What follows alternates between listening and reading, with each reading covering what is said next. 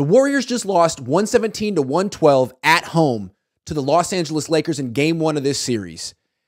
The Warriors were down 14 in the fourth quarter, came all the way back, had the ball, down 3.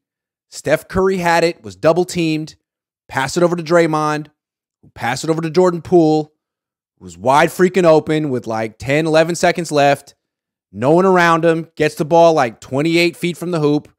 Could have taken a dribble, could have stepped closer to the basket, but no, Jordan Poole thinks he's Steph Curry, wants the glory, just chucks it like Carlton from Fresh Prince of Bel-Air from like 28, 29 feet away, really thinking he was going to be the hero of the night, clanks it, Warriors lose. But that's not really when or why they lost the game. It was impressive that they came all the way back, and it was such a stupid play from Jordan Poole. Not saying he's a stupid person or a stupid player, but wow, what a stupid play. But no, that's not when the Warriors lost this game. They lost it, or where they lost the game. They lost it at the free throw line. The Lakers shot 29 free throws, made 25 of them. The Warriors shot 6, made 5. I'm not complaining about the refs. The Warriors shoot a lot of threes. They're not going to shoot a lot of free throws. That's okay. The Lakers shooting 29 free throws, I'm guessing that's not going to persist. I mean, they called a lot of ticky-tack fouls on the Warriors in the first 3 quarters. Then the game got serious in the fourth quarter. It became playoff basketball, and all of a sudden there was a lot of contact. So I'm thinking the Lakers probably won't live at the line. That's what they won.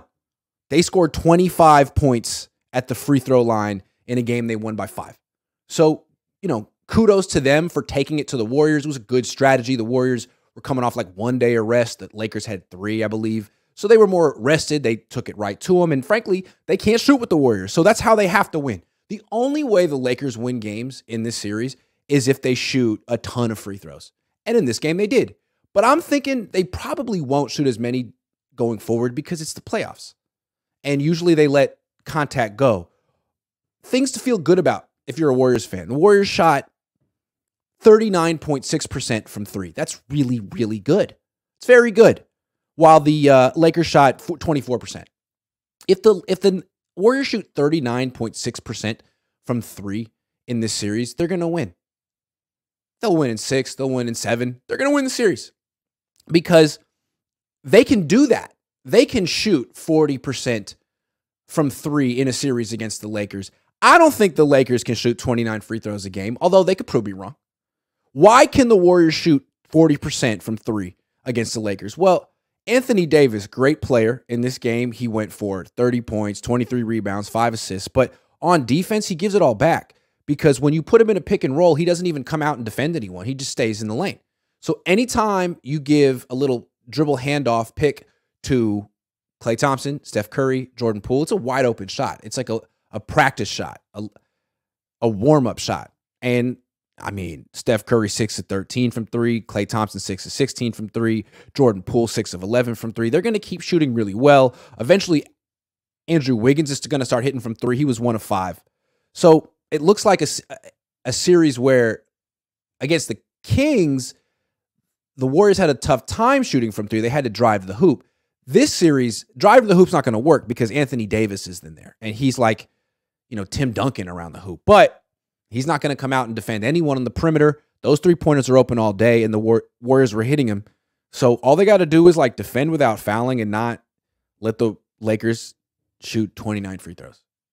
I mean, you wonder, like, is Kevon Looney going to show up, or was that just a fluke against one team? Was it a matchup thing? Is he going to continue to rebound? Well, he had 23 rebounds in this game. 10 points, 23 rebounds, 5 assists. Just in 29. He's totally blossoming and becoming a new player. In the past, he'd give you like 20 minutes, maybe 7 boards, 23 rebounds. Phenomenal. Draymond Green, I feel like the refs took him out of the game early. Called a lot of ticky-tack fouls on him. Then he blew up and had a technical foul. Finished with 7 assists and no turnovers. Still, in a bad game for him, 7 assists and no turnovers. Curry, I didn't think played that well. He seemed like he was sort of, I don't know, exhausted from the previous series or whatever. 3 assists, 5 turnovers. A lot of really careless turnovers from Steph Curry. Seemed like he was so locked in for that game 7. He was like not for this one, but still 27 points, 6 rebounds. Yeah, Jordan Poole, man. We got to talk about Jordan Poole. He had a good game statistically, like 21 points, 7 of 15 from the field, 6 of 11 from 3, 6 assists, no turnovers. You look at the box score and you're thinking, man, this dude played really well. He does the dumbest stuff. And again, I'm not saying he's a stupid player or a stupid person, but he does dumb stuff routinely. And it's like every time you're thinking, man, he's going to be key. They need him on the court. He's going to be great. They can't guard him. He does something dumb. When he just plays within himself and sets his feet and takes open shots, he's good. But he doesn't do that. He like the classic moment early in the game, he had hit like 3 threes in a row and he was heating up and you're like, man, this is going to be his game. And then all of a sudden, he gets his heat check where he gets the ball 35 feet away from the hoop and just chucks it and misses by a ton. And again, it's like Carlton from Fresh Prince. Like, why do you do this? If Steph doesn't do stupid stuff like that, and he's way better than you. If you just played within yourself a little bit, but I think it's too late for that with Jordan Poole.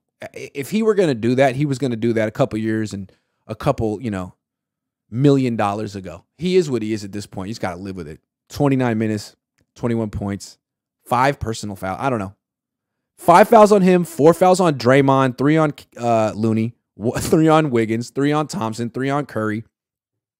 That's not going to keep happening. It's the Warriors. It's the playoffs.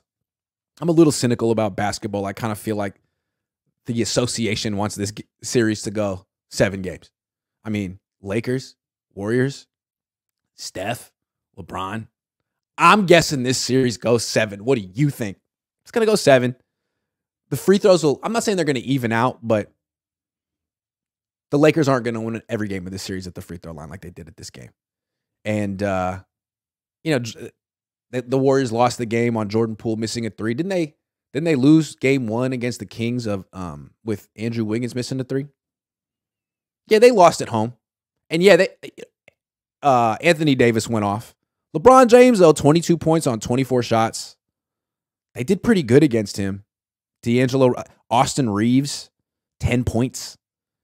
Seems like if the Warriors put Klay Thompson on Austin Reeves, he's a non-factor.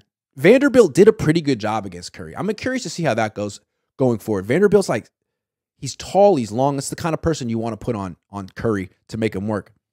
Other than that, though, Schroeder had 19 points off the bench. It doesn't look like the Lakers bench is really going to contribute much. Troy Brown, Rui Hachimura, they didn't do anything in this game. It feels like both teams are about 6 deep. And, the refs kind of decided this game by giving the Lakers 29. I mean, either the refs or the Warriors fatigue or whatever you want to call it. But the game was won and lost at the free throw line. And I think that's kind of lame in the playoffs. Usually it's not that fun to have games decided at the free throw line. I don't know. We'll see what happens. I'm guessing it's going to be 8 games, 7-game series. Warriors win in 7. Steph Curry feeling his way out. I guess LeBron James is too. But neither one really had a dominant game. It was the Anthony Davis game and the Jordan Poole game. Jordan. What's funny about Jordan Poole is like everyone thinks he's so dope. You know what I mean? Like he struts around and he's constantly posturing. Like I feel like everyone is embarrassed by him. Like stop doing stupid stuff. We don't want to say you're a stupid player. Just stop doing stupid stuff for a while. Like go a quarter without doing something dumb. Please, Jordan, I implore you.